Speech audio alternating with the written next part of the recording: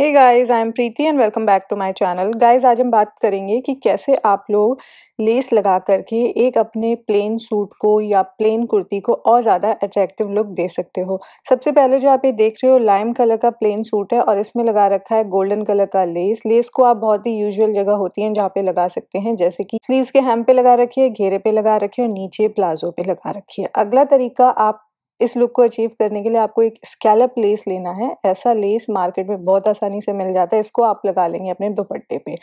ऐसा लेस दुपट्टे पे ज़्यादा अच्छा लगता है बजाय आपके सूट पे, और ये बहुत ही ज़्यादा एकदम से आपके सूट को बहुत ज़्यादा अच्छा लुक दे देता है। नेक्स्ट, ये तो बहुत ही एक सिंपल तरीका है। अगर आपके पास कोई प्लेन कपड़े का सूट है या आप सिर्फ प्लेन कपड़ा आपको लग रहा है उससे कैसे मैं एक बहुत अच्छा सा सूट बनवाऊं, तो आप उसके साथ मैच करें कोई भी गोल्डन कलर का लेस और उसको आप लगवा दें सूट के घेरे पे और दुपट्टे पे चारों तरफ। इससे आपका सूट सिंपल से थोड़ा सा अट्रैक्टिव तो बन ही जाएगा। इसके अलावा गाइज, इस वाले डिजाइन में ना आप देख रहे हो कि प्लेन सूट को पेयर किया है एक प्रिंटेड दुपट्टे के साथ और उस पे लगा रखी है स्लिट्स पे एक ब्रॉड सी लेस। तो अगर आपको एज यूजुअल सिर्फ खाली घेरे पे नहीं लगवानी है तो आप स्लिट से चालू करते हुए घेरे पे भी लेस लगा सकते हैं और इसको स्लीव पे भी लगवा सकते हैं। इसके अलावा गाइस, अगर आपको थोड़ा सा और एनहांस करना है तो आप लेस को गले पे, घेरे पे और स्लीव्स पे तीनों जगह पे लगवा सकते हैं। ये अगर आप पटियाला सूट बना रहे हो तो पटियाला सूट तो लेस लगा के और भी बहुत ही ज्यादा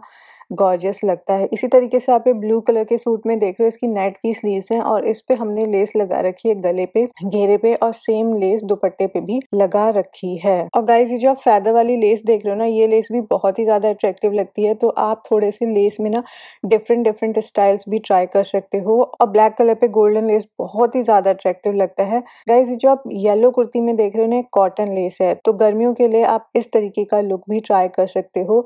इसके अलावा आप स्लीव्स पे खाली, जैसे आपको थोड़ा सा मॉडर्न लुक देना है तो आप बाकी कहीं ना लगवाएं। जैसे आप इस फ्लेयर कुर्ती में देख रहे हो, खाली स्लीव्स पे 2-3 लाइन लगवा लें तो ये भी थोड़ा सा एक यूनिक लुक हो जाता है। इसके अलावा अगर आपकी कुर्ती में कट है तो आप उसमें इस तरीके से गले को फॉलो करते पूरे कट के अक्रॉस लेस लगा सकते हैं।